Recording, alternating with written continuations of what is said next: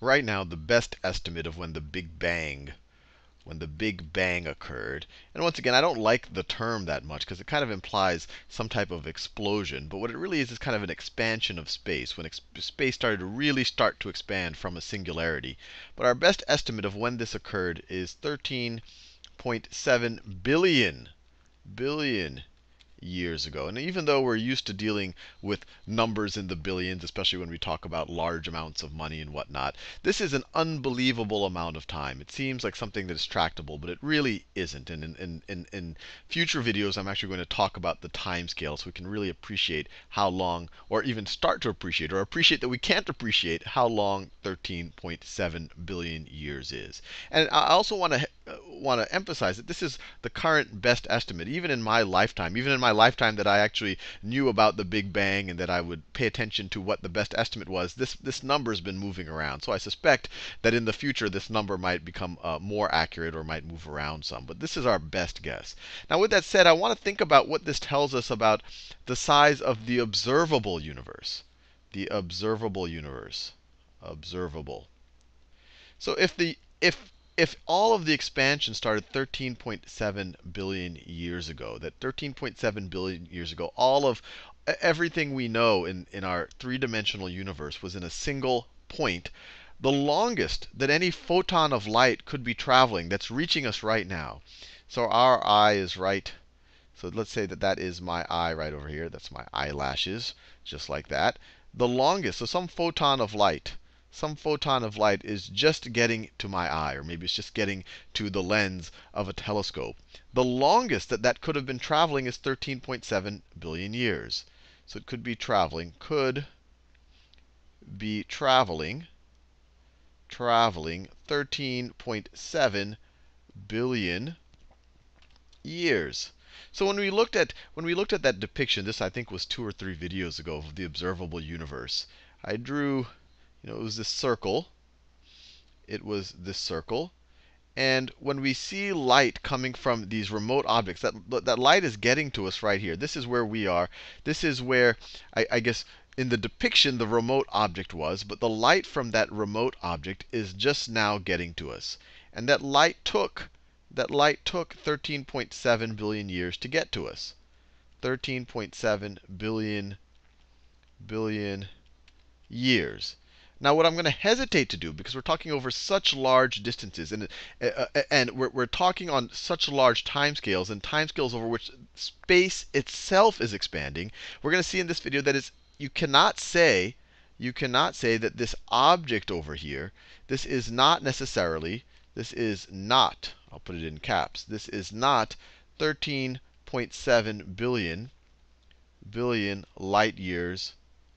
light years away. If we're talking about smaller timescales, or I guess smaller distances, you could say approximately that. The expansion of the universe itself would not make as much of a difference. And let me make it even more clear. I'm talking about an object over there. But we could even talk about that coordinate in space. And that coordinate and actually I should say that coordinate in space-time, because we're viewing it at a certain instant as well. But that coordinate is not 13.7 billion light years away from our current coordinate. And there's a couple of reasons to think about it. First of all, think about it. That light was emitted 13.7 billion years ago. When that light was emitted, we were much closer to that coordinate. This coordinate was much closer to that. Where we are in the universe right now was much closer to that point of the universe. The other thing to think about is, as this, let me actually draw it. So let's go 300,000 years after that initial expansion of that singularity. So we're just 300,000 years into the universe's history right now. So this is roughly 300,000 years. 300,000 years into the universe's a life. I guess we could view it that way. And let's say at that point, well, first of all, at that point, we have things haven't differentiated in a meaningful way yet right now. I mean, we'll talk more about this when we talk about the cosmic microwave background radiation. But at this point in the universe, it was kind of this almost uniform white-hot plasma of hydrogen. And we're going to talk about it. It was emitting microwave radiation. And we'll talk more about that in a future video. But let's just think about 2 points in this early early universe. So in this early universe, let's say you have that point, and let's say you have the coordinate where we are right now. You have the coordinate where we are right now. In fact, I'll just make that roughly. I won't make it the center, just because I think it makes it easier to visualize if it's not the center. And let's say at that very early stage in the universe, if you were able to just take some rulers instantaneously and measure that, you would measure this distance. You would measure this distance to be 30 million light years.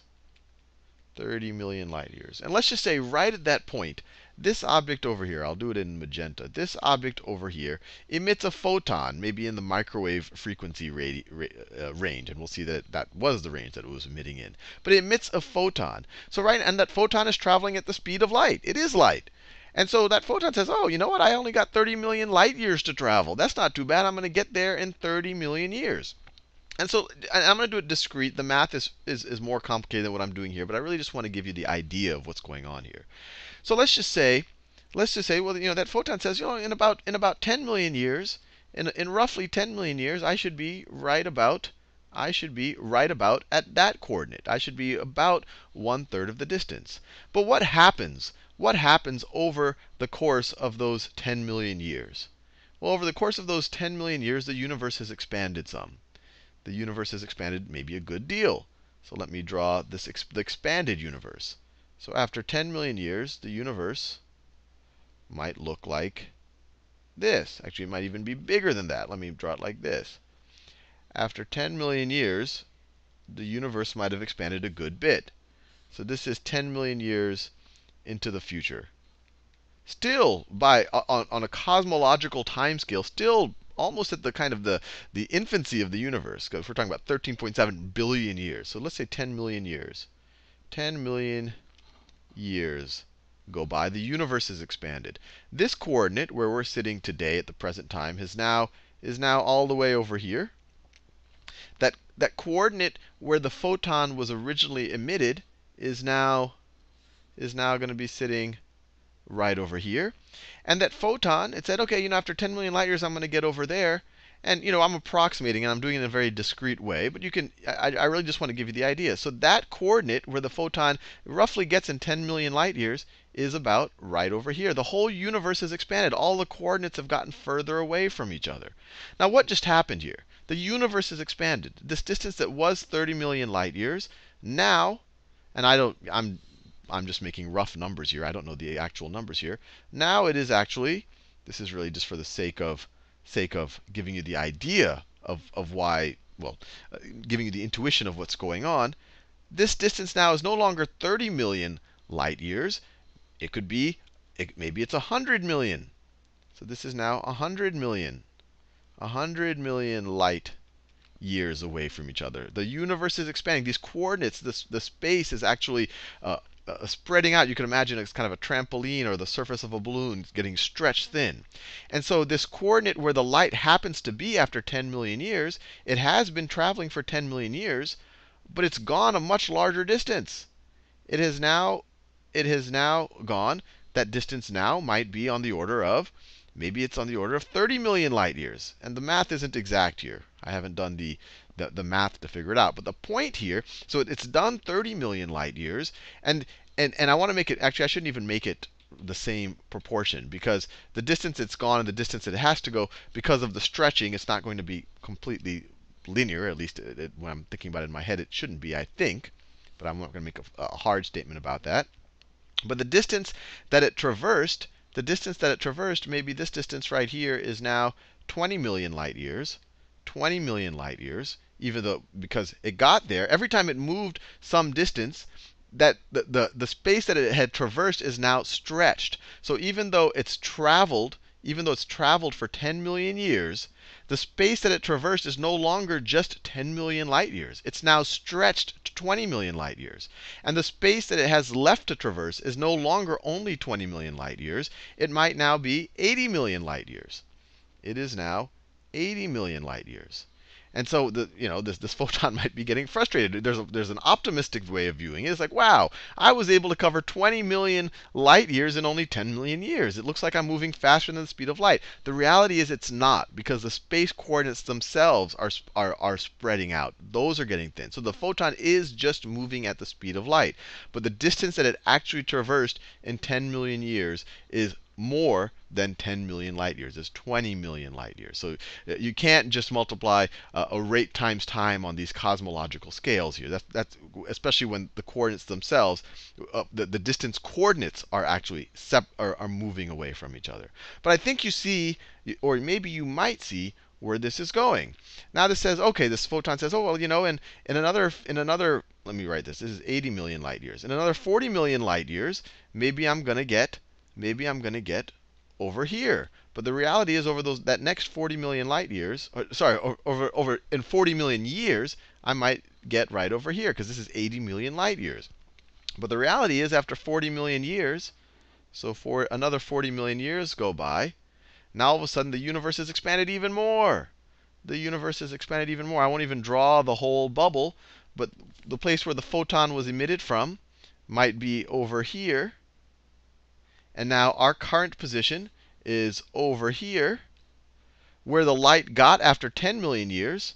Where the light got after 10 million years is now over here. And now where the light is after 40 million years,